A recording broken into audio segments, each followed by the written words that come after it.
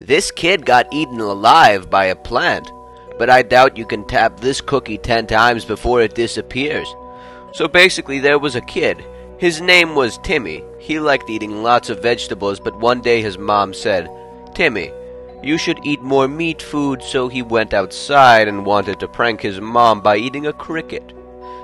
But then suddenly while he was walking around, he fell into a hole. He later realized this wasn't any ordinary hole. This was a hole filled with plants and vegetation. He later on freed himself from the plants and went on to sleep.